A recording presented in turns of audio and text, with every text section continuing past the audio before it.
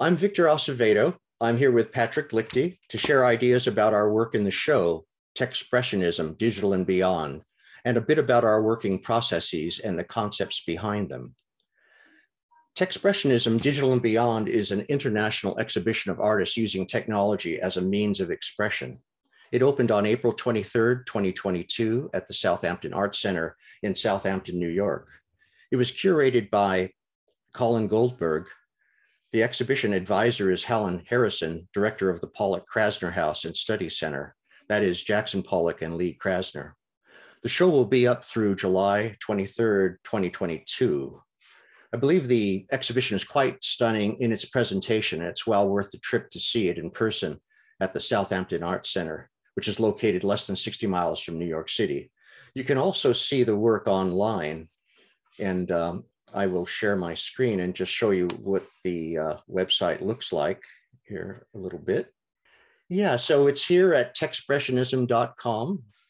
And there's a 3D walkthrough that is very compelling. You can see the whole show remotely that way. Here's the formal Techspressionism definition. It's an artistic approach in which technology is utilized as a means to express emotional experience. It's also a 21st century artistic and social movement. So I invite you to come back and circle back around and check this out. It has a lot of material. Here's the list of artists. I believe there's over look at that. That's crazy. Yeah. Yeah. It's pretty impressive. Quite a survey of artists. There's a lot of media coverage. There's the video and radio spots, publications, periodicals. There's been some pre-recorded conversations and tours of the show that you can now find on YouTube. There on the right is the picture of the front facade of the building. And there's Helen Harrison. There's a program coming up with Shimon Ati, who'll be talking about the show and the concept of Techspressionism. And there's a couple of programs that have been recorded, conversations, East End Tech, Femtech, and here's the map. And we had a recording interview with Ann Spalter and also the curator, Colin Goldberg. So there's a video component, and here's a list of those works. Patrick, would you like to begin sharing your screen and talk about your work in the show? Sure. Let's go in and do that. Let's see here. I'll just go to my desktop. So what I have here is what I'm calling Techspressionism Beginning to Southampton. And basically this has two parts. And one is just going to be where I talk about my work in the Southampton show for Techspressionism, Digital and Beyond, curated by Colin Goldberg. And I'm going to talk a little bit about my work, which is Techspressionist Still Life number 3. This was, I had this in the show because of its historical significance, in that it was the boilerplate image for the Techspressionism International Open in 2021, which was Techspressionism's first large whole community-wide show with over 95 artists in it from all over the world. And so I was thrilled to have this piece in there. And as we'll talk about in the second area, this comes from my roots in Kandinsky from 1993, going forward through all sorts of different permutations. And there was also another piece in the show, a piece called The Martin, which I did for my wife and a fellow Techspressionist, Nagina Tasabian, who founded the Techspressionism.ir node. And this is a piece that's done using the VQ clip GAN with a Night Cafe. And I'll just show this real quick. One from a distant land. So I won't be talking about this so much, but I wanted to talk about this. So the situation with this is that in let's see, Techspressionism as such started in, I think, August 2020, August 2020. And Colin Goldberg and I went to grad school together at Bowling Green State.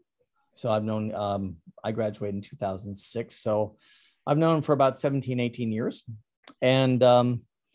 And this is why I'm one of the founders. And he said, Patrick, I'm going to start this thing. You know what I'm thinking about, and do you want to do this? And I said, sure, sign me on. Let's do this. And then Nagin signed on, and we've been doing this ever since almost the beginning. And so for the collaborative shows, which there have only been 2 so far, Colin said, you want to work on the second one? And I said, absolutely. And so what happened is that Colin has this in his metagraph pieces, he has this kind of wireframe sort of approach. And I have this calligraphic and also this kind of painterly approach from my own calligraphy works. And then how I'm mixing those with machine learning or GAN pieces and mixing those together. So Colin and I got together. Let's call it collaboration 2. And this is actually really funny, is because of the fact that Colin does kind of like what they call a semic or lacking meaning, calligraphy works. And so we kind of ping pong back and forth in these pieces, which is really interesting. Cool. So what I kind of do here is I kind of take in play form, they have this thing called sketch, and I'll take a style, basically say Baroque or Romantic, etc. And this is a sketch that I did, on my iPad, and then I'd start assigning the style transfer to it, and layer about 5 or 6 or 7 of these different ones, and really playing with the color and such. And this is also another one of my calligraphies, basically thrown through a GAN as well. And one thing that's one step forward from the piece in the show, this is the only NFT of this that came out. But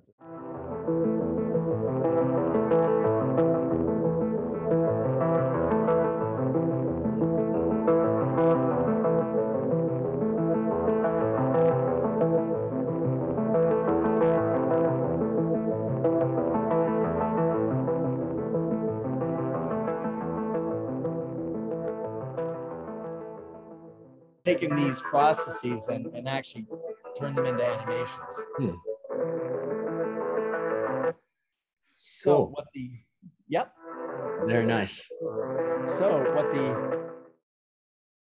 what the idea behind this is that what I've been interested in regards to Techspressionism is the idea of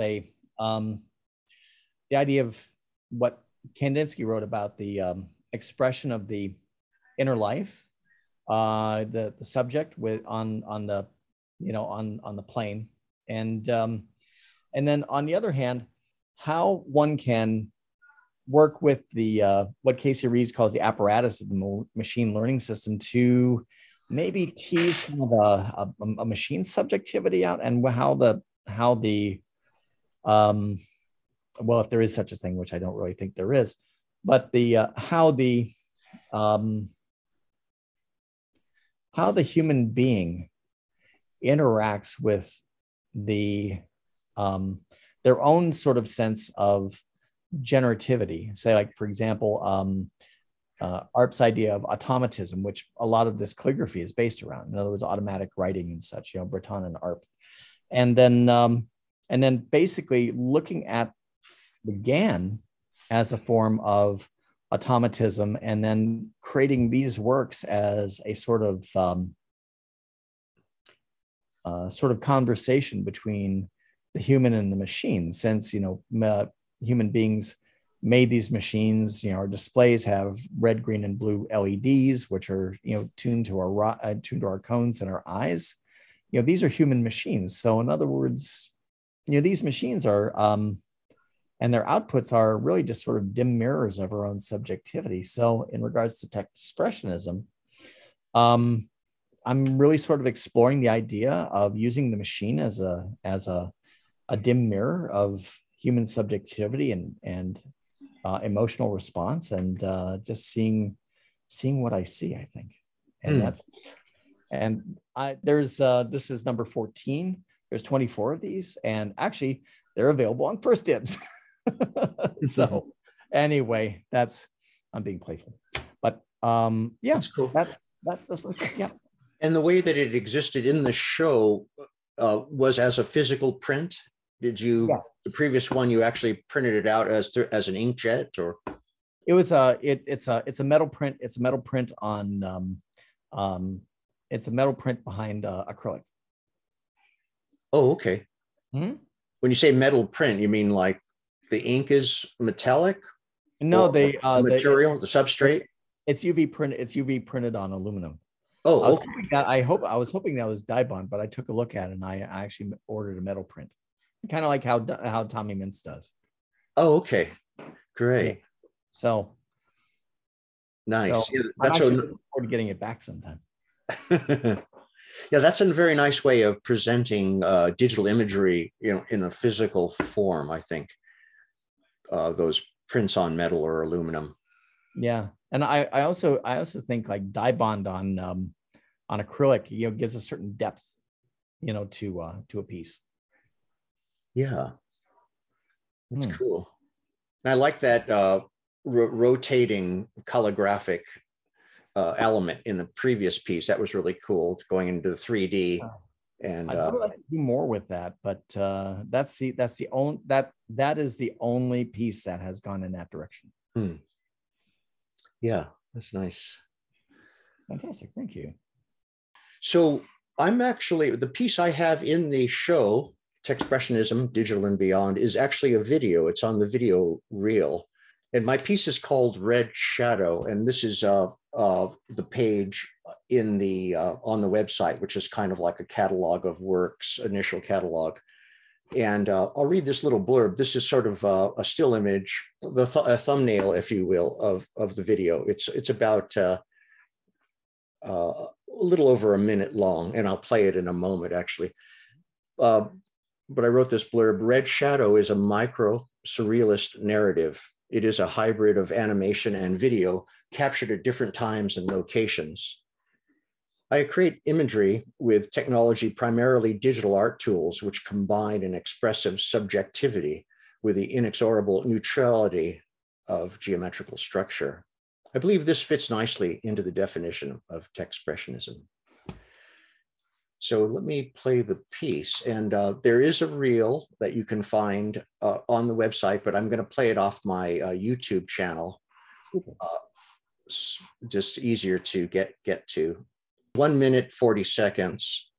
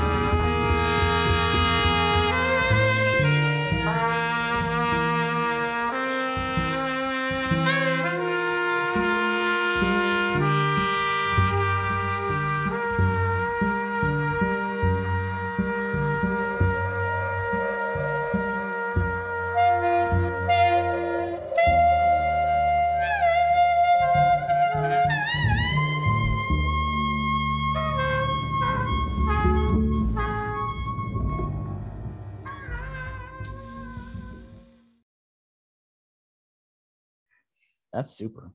Oh, thank you. Thanks so much. Okay, one thing I have a question is that, do you remember, you've been around for a little bit like me.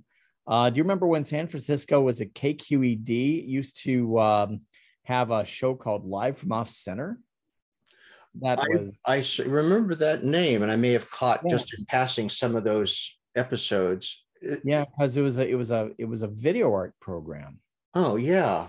And so, you know, it had a lot of early digital, a lot of early computer animation programs, you know. I mean, not computer animation art and that sort of thing. So the thing is what I wonder is, you know, how you might relate between, you know, the genres of video art, where video art intersected with early computer animation, and then how things like VJing, you know, fit today, you know, as real-time imaging, because you seem to have elements of all three in there. So that's my question. I'm sorry, I'm skipping ahead to the Q&A a tiny bit. Oh no, that's fine. Oh yeah, that's okay, because we can be loose about it. Well, it's good. It's very astute of you to in a sense to perceive those threads, because in fact, you know, the real-time VJ component is in there. Yep. Some of the juxtapositions between the live action video and the computer animation were selected from, you know, live mix performances. Mm-hmm. That's one of the things I dabbled into that, like in the teens, like 2012 to 2016, pretty heavily, doing live gigs for electronic music events, just in a small club format. Mm-hmm. And I found that, you know, if I recorded those, I could bring them back to the studio and insert them into Studio Works. Mm-hmm. Or I can just in the studio do a live mix and generate imagery that way. And you can tweak the pre-rendered, you know, computer graphics with these digital, you know, filters that will process the imagery further, distort it, or, you know, colorize it in other ways. Yeah, so that's a really interesting process. You're going out and you're doing these, you're doing these live sets, and you're coming back and you're remixing them with rendered work. Yes. And, you know, so that's kind of interesting. You're kind of folding the work in on itself. You're making a cinnamon roll. Yeah. Yeah. Okay. That's cool. Yeah. Yeah. So there's another component to this. The other component is I select still images, still frames from that video, and present them as still image prints. And because rather like in the past, for 20 years, I would make digital prints, you know, one-off images or a series. Sure. And I would just be working in the still image domain. But in about 2007, I decided to really sort of jump right into time-based work. Right. And my focus was really creating motion graphic pieces, but still selecting the stills from there, and still doing stills that way. You know, kind of like in analog to the photographic process of, you know, you're pulling stills from the world. You snap the shutter, you're capturing a still moment. Mm-hmm. In this dynamic, you know, multi-dimensional motion space. Sure. It's kind of like that. So let me share screen again, and I will gravitate towards. Anyway, I want to just share some still images that I've collected from the video, or selected. So there's this one's kind of like the flagship image, and there's various moments here from that, and we can. I'm going to have to enlarge them. So each one, you know, if you pause on it for a while, has its own particular, you know, sensibility in a way, its own particular composition, its own particular narrative in and of itself, but it's part of this, you know, micro narrative in a larger sense. And to talk a little bit about the meaning of the piece, it's kind of like it's sort of based on the notion of almost like, you know, the famous story of if say you're on your deathbed and your life flashes before your eyes, you know, your entire life plays back. It's kind of from that concept, and it's and you see this motif of this guy here, Mm. And I think of it as he's the protagonist of the narrative. And it's kind of like a picture of his memories, what's going on in his head. And he's in this kind of like hallucinatory and psychedelic environment. So, it is perhaps like a altered state experience that he might be having, vibing on fleeting memories. Or maybe Unstuck in Time, like Slaughterhouse-Five by Kurt Vonnegut. I'm not so familiar with that, but I would, if it's a reference, I would trust, knowing you, Patrick, I would trust that it's right on as a reference. It's a guy who basically wound up random accessing parts of his life in various parts of time, and that sort of thing. So I think it works. All right, cool. So these are stills from that moment, so they can bring back the video. And these are available. I actually have these available, about 20 of them, on OpenSea as NFTs. So they're a series, individual. I think of them as collectibles in an odd, perverse sense. That's more of a fine art take, but they're from this artifact, and the entire video itself is available as an NFT. So that's there. So that's pretty much, that's the piece in the show, and I'm happy to be able to sort of unpack it. Sure. There was one other thought I wanted to mention. It just came to me as the title of the piece, the red shadow, and I thought about it later, and I thought, it might be this almost like a subliminal memory of an allusion to Edgar Allan Poe's The Masque of the Red Death, as a motif, and the idea of mortality and this sort of overshadowing red motif across the narrative. As a shadow, as a symbol of one's own mortality, the red shadow. The red shadow, exactly.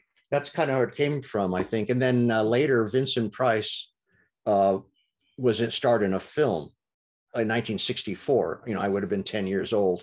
So, I didn't think about that consciously, but I thought, well, maybe that kind of it was in my subconscious to feel like the red is a motif, and it has these kind of inferences. Yeah. Well, was that a Hammer film?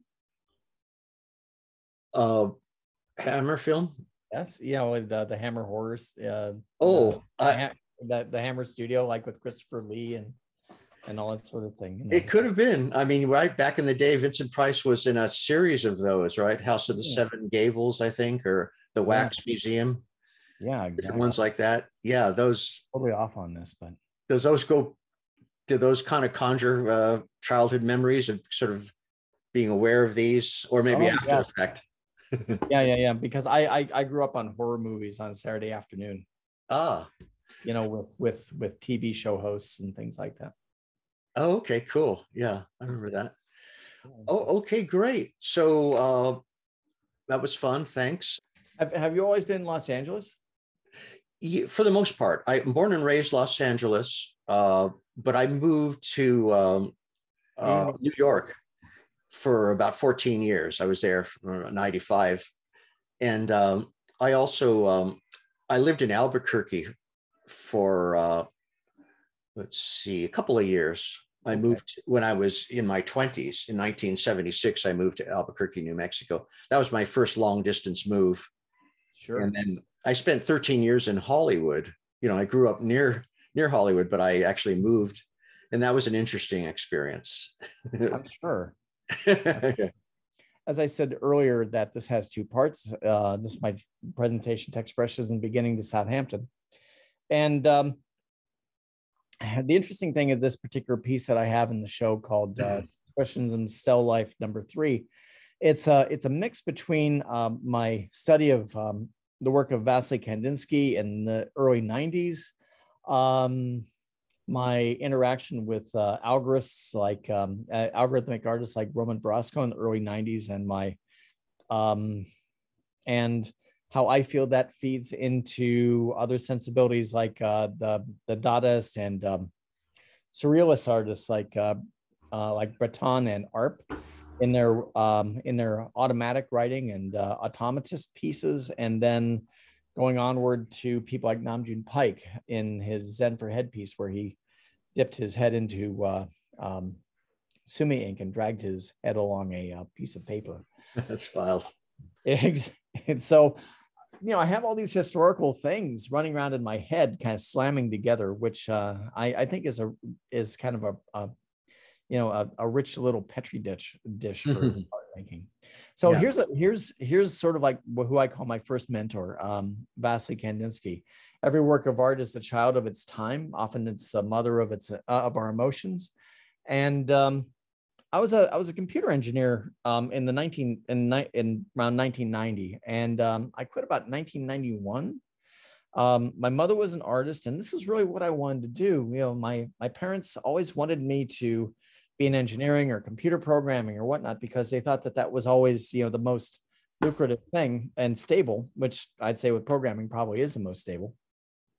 And out of those, but they never saw that I was writing or making music on the thing. And that eventually took over, and I left the field and started up my own studio and studied intensively for a couple of years with very little income, as artists do. Mm-hmm. But I didn't actually go to art school until I met Colin, upon which time I had become already a very established artist, actually. But I needed a degree. And also another Techspressionist, Gregory Little, who was an old friend of mine, said, "Come study with me." I said, "That would be fantastic." Mm-hmm. So as you can see here, after I sat down in 1992, I had basically set myself down with Kandinsky's books, Point and Line to Plane, and Considering the Spiritual in Art, and really studied them cover to back for about 3 to 4 months, and made 24 watercolors, which basically looked like me doing straight line Kandinsky's, but that's okay. When you're doing studies like that, that's what happens. Sure. And so this is the cover of Computer Graphics Magazine in 1994. And this is called By the Sea, I believe. And this is where I'm starting to do this actually on the computer with, I think I've got a tablet here. And this is a Fractal Design Painter. And, I'm using the chalks and such and with these. And you can kind of see that I'm still very heavily influenced by Kandinsky, but I'm starting to move into my own space. So mid to late 1990s, I was doing a lot in, let's see here, generative work, believe it or not, a little bit of VR actually, and a lot of video work.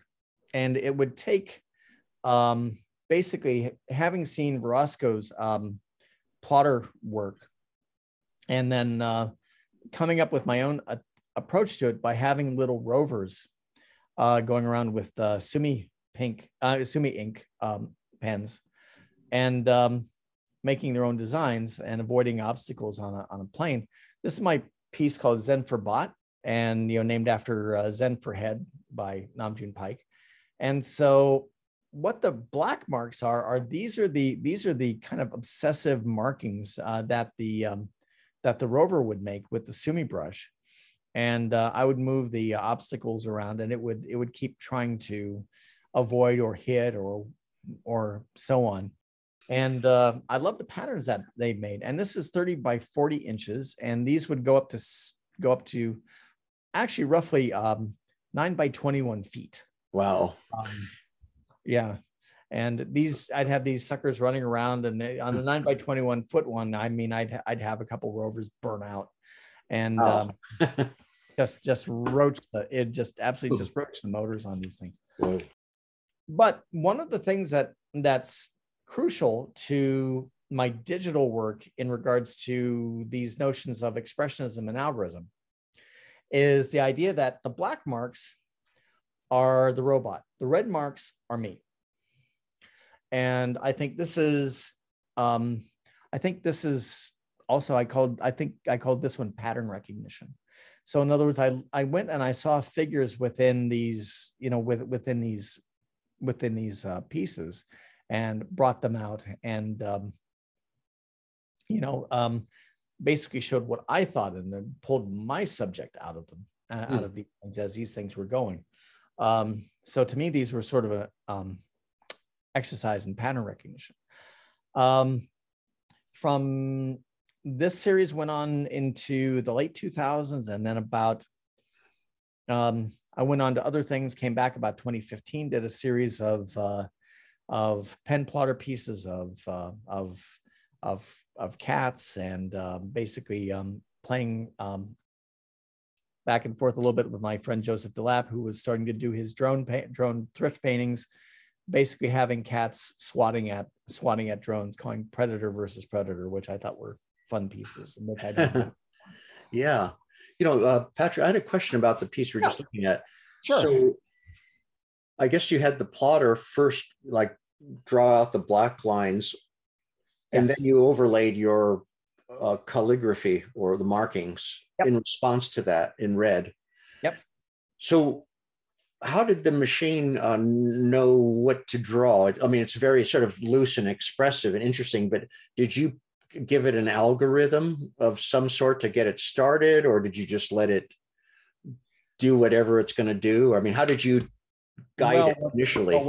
What I did is that I set up what they call initial conditions for an algorithm. And so what this little three-wheeled rover had, it basically had infrared avoidance sensors on it, and it would be running around, and it would come up within 3 inches of a wall, and then it'd turn like I had a random number between 20 and 30 degrees.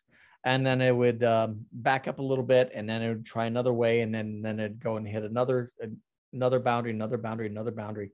And so it'd be going and doing this repeated set of motions, and working around the boundaries. And sometimes I would also change the obstacles in the space so that it'd create different patterns. Ah, interesting. And so once again, this idea of the cybernetic. The idea of the human being working in tandem with the machine. And so most of my work is actually cybernetic. Yeah. And so what's happening here is that, I'll drop a word out here that few people hear, that Gregory Little and I like to drop a little bit once in a while, or what they call synoetic, which we think that the system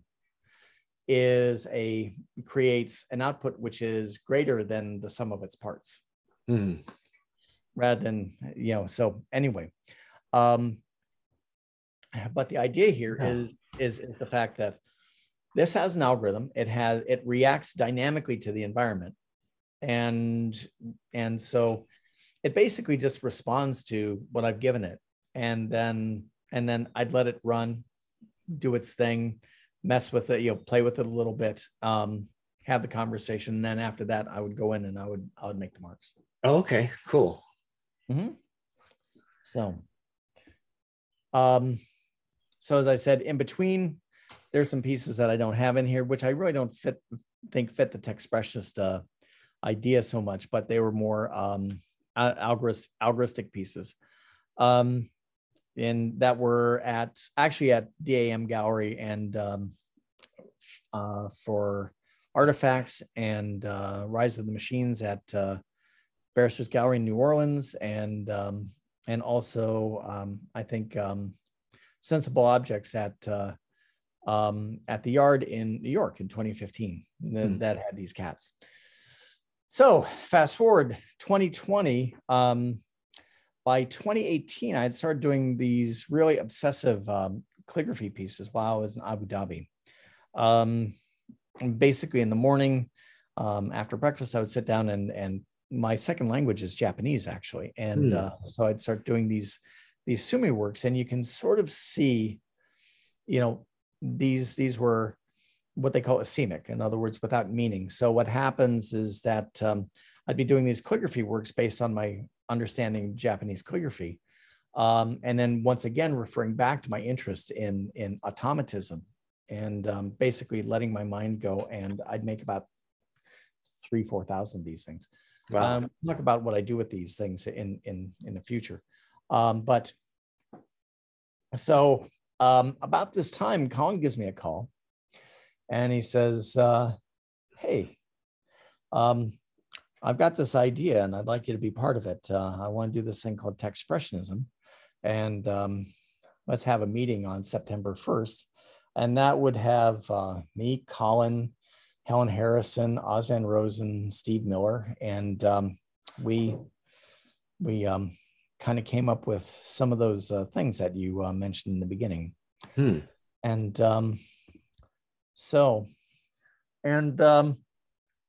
for me, a lot of people can, consider me either a writer or someone who's involved in critical art, but my roots are in expressionism.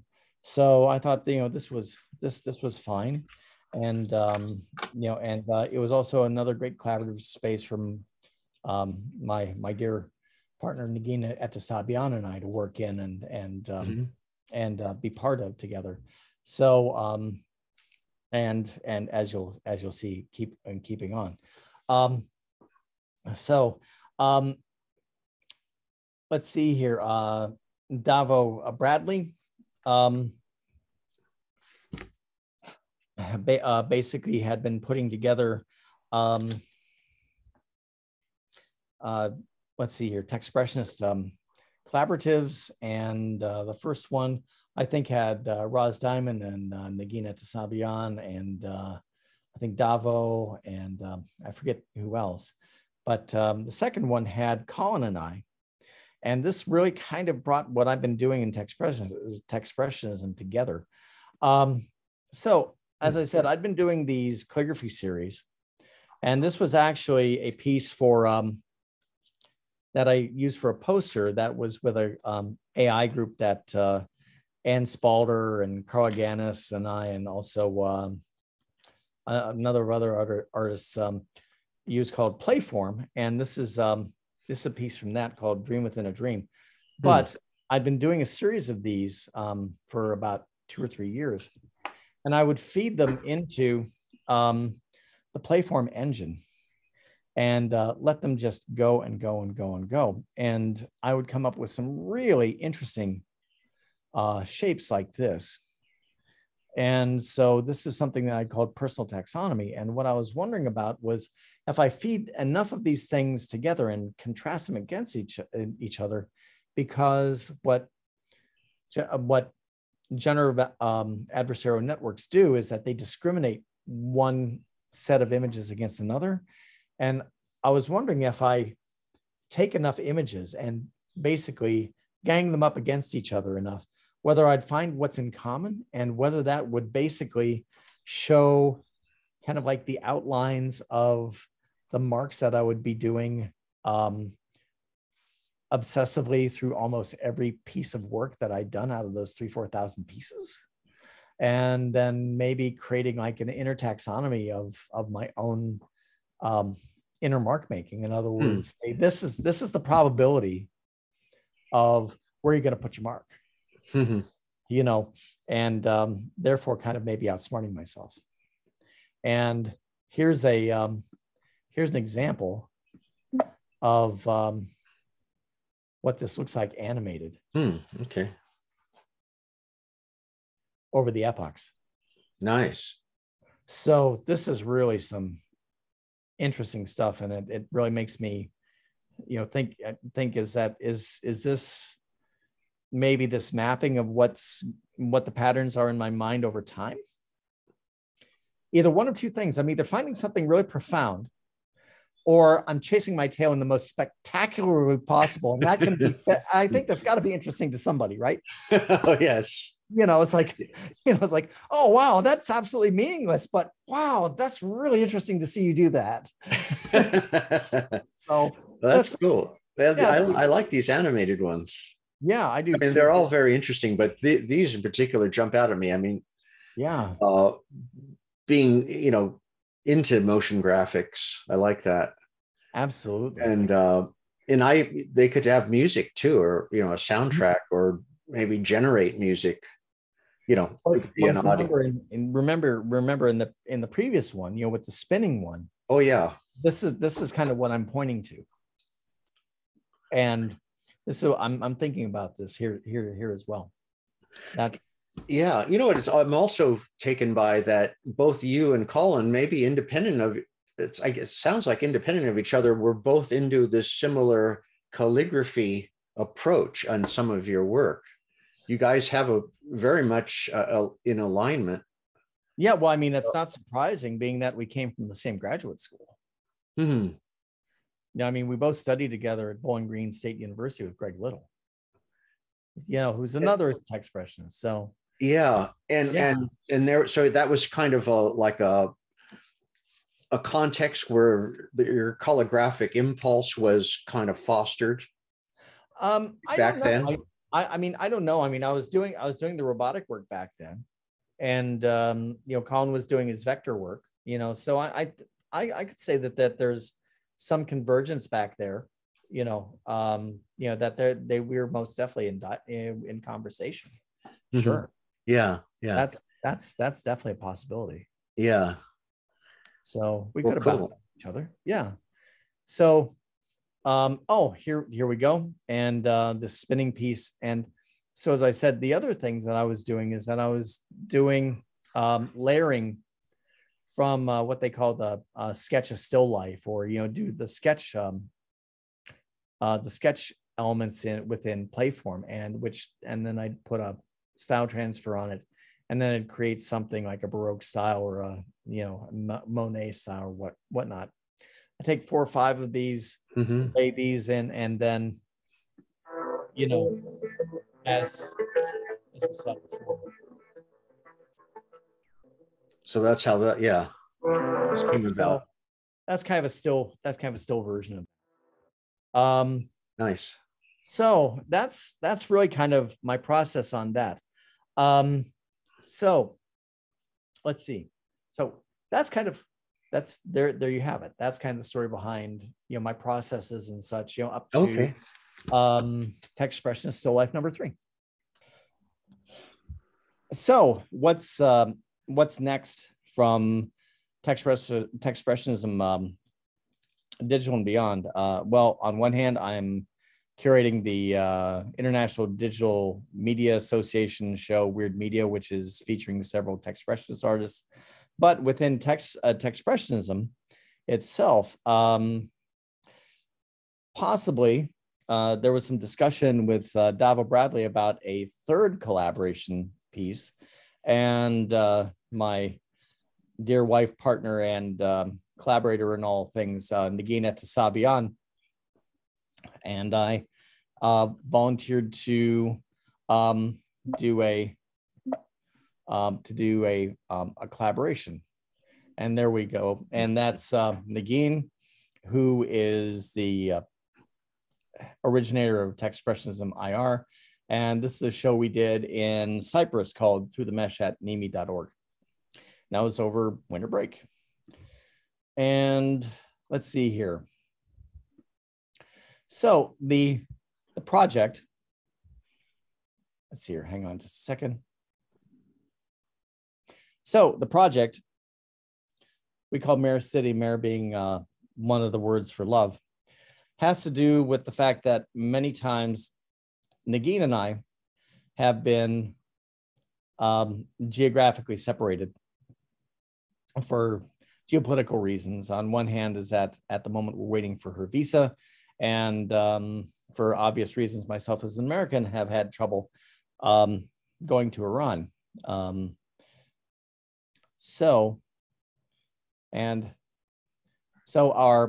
We have this collaboration that we've done called Googled Earth. And here we see one of the installation pieces with actually a carpet in the middle, which is something that came out of this about 2 years prior, but we made it just recently. And this is going to be part of the collaboration 3. So this is something called Googled Earth. Basically, you you can see the two pieces at the sides. Those are the two pieces that are at the Southampton Arts Center. And this is all basically a piece about our perceptions through looking through media and using Google VR, visiting each other's countries and seeing what we've looked at. I mean, I do plotter drawings and video, basically looking at areas from my childhood and Nagin's life. And she did, of course, the huge tapestries at the Southampton Arts Center, which are here. So as I said, this is an example of us here, going through New York, and we're just kind of maybe going up the near West Side, and just seeing, just talking about our experiences, my sharing my time in New York with her, and very cool. There we go, which is kind of fun. And well, this is nice. Actually that was the first with Brandon Gellis with Critical Abstraction, and these are actually the pieces that here that are in the SAC show. They were first shown at University of Wyoming.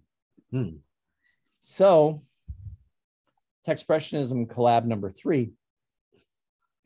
The one thing that we thought that we'd do is that you saw the carpet in the middle, and this idea of Mirror City has to do with basically making kind of a situationist map of all the cities that have been important to us, like Limassol, Cyprus, and Tehran, and Baku, where we met, and where we lived in Abu Dhabi, and Chicago, and all these places. And so we worked together on coloring motifs and merging the maps together. And basically, this is where we're at with this. We're planning on putting this out as also as an 80 by 60 jacquard weaving.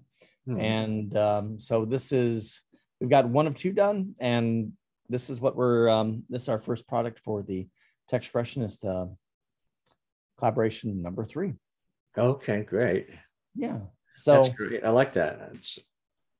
Must be very, intense seeing it live when you have it as a jacquard later. Exactly. Yeah, they're really, really intense. So what's interesting is up on the left, you've got Chicago, and then up in the middle here, you've got some Abu Dhabi, and where we were married was down on the bottom here, Fethiye, Turkey, and you've got some Tehran in the middle. And yeah, it's an interesting piece. Yeah, interesting. It's kind of mind map mapped over a geographical cartography. Exactly. Kind of a blend. Interesting. Cool. Great. Well, thanks so much for walking us through that. Sure. It's very nice in-depth look at your process and some of your backstory as a conceptualist and as an artist. Yes. Yeah. So okay, so I will then enter into this section here. So talking about sort of my past work and the concept behind my work and some of the process, I thought I would read my statement, a short statement that has 2 parts here. And it kind of addresses my video work initially. My recent videos are informed and influenced by electronic music and abstract jazz-based forms, as well as R. Buckminster Fuller's synergetics and classical sacred geometry. I also owe a conceptual debt to the moving painting work of Bill Viola, as well as the pioneering practitioners of visual music. For example, Jordan Belson, Oscar Fissinger, Norman McLaren, and John and James Whitney Sr. I think of my videos as existing in the lexicon nexus between experimental film and visual music. At the heart of my motion graphics practice is the core sensibility of being a painter. I think you can see that in the dynamic layering of graphical textures to be found in the work. The look and sensibility of my work derive from an ongoing commitment to practice visual perception filtered or sensed through a reference to polyhedral structure. The real-time apprehension of the topological coordinates of interconnected densities in the field of view facilitates an expressive rendering of the natural energetic resonance present in even the most prosaic of scenes. My goal is to provide visual artifacts such that a viewer, end user, or participant may augment the conceptions and perceptions they bring with them. So that last sentence kind of almost refers to future work, because I have dabbled in VR and I have dabbled in dome projection. Mm-hmm. So it's this immersive aspect, and the VR could actually be ported into AR. I've done a little bit of AR work as well. So that's exciting to me, these modern forms that have emerged from more recent facile technologies that have been around for a long time, but now they have the compute power behind them to really make them really accessible to a larger user base.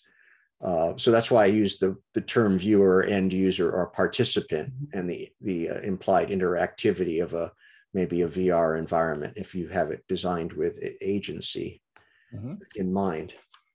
So with that, so this is one of my earliest images from 1987. You know, I started in digital art making images with computers in 1983, but moved gradually across that 4-year period to 87. And I feel that's when things really coalesced and I had a certain level of facility with this new tool set for making images.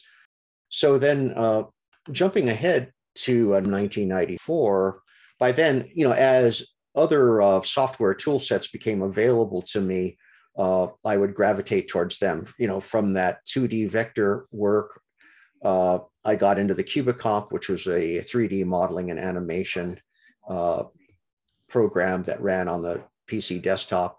And then later on in the early 90s, about 93, I got access to the Softimage program, which and then at that time ran on Silicon Graphics platform. And later it was ported to the PCs. And I found that rather than making objects with a 3D modeler, I kind of gravitated towards using the 3D modeling to articulate the space and intervene with photographic data, if you will, basically inserting this graphing of space using 3D models and inserting it into the photographic space. And so I arrived at images like this and wanted to kind of articulate or make visible the sort of the energetic domain in which humans are operating, independent of themselves, or also their intervention or interaction with the energetic domain by virtue of their own psychological or emotional or cerebral processes and interaction with each other. So it's kind of a snapshot of the invisible in a way. And this one's called Frame 1044, an allusion to time-based work, but it was purely assembled as a still image at the time. And then later, a couple of years later, and many of you have seen this image before. This is called The Lace Maker from 1996, which I named after Vermeer's painting from 1665. And then 2001, continuing on with that concept, using kind of a space frame and architectonic rendering of energetic fields. I made this image, which is a portrait of my older brother, kind of an energetic portrait, in what I would call the void matrix, which comes from my readings of The Tao of Physics by Fritjof Capra. I read that book in the late 70s, but it really stuck with me when I was a first undergrad art student. That's a great conceptual basis to explore pictorially the void plenum as it was described in his book. this domain of reality, which is at once completely empty, at the same time, paradoxically, brimming over with potentialities of being or materiality. So it's that both of those at the same time. So, the notion that we emerge from that, living beings, where do we come from? Where are we going? We emerge from this underlying domain of the void plenum or the void matrix. So that really drove a lot of the look of my imagery, a snapshot of everyday scenes happening within the void matrix.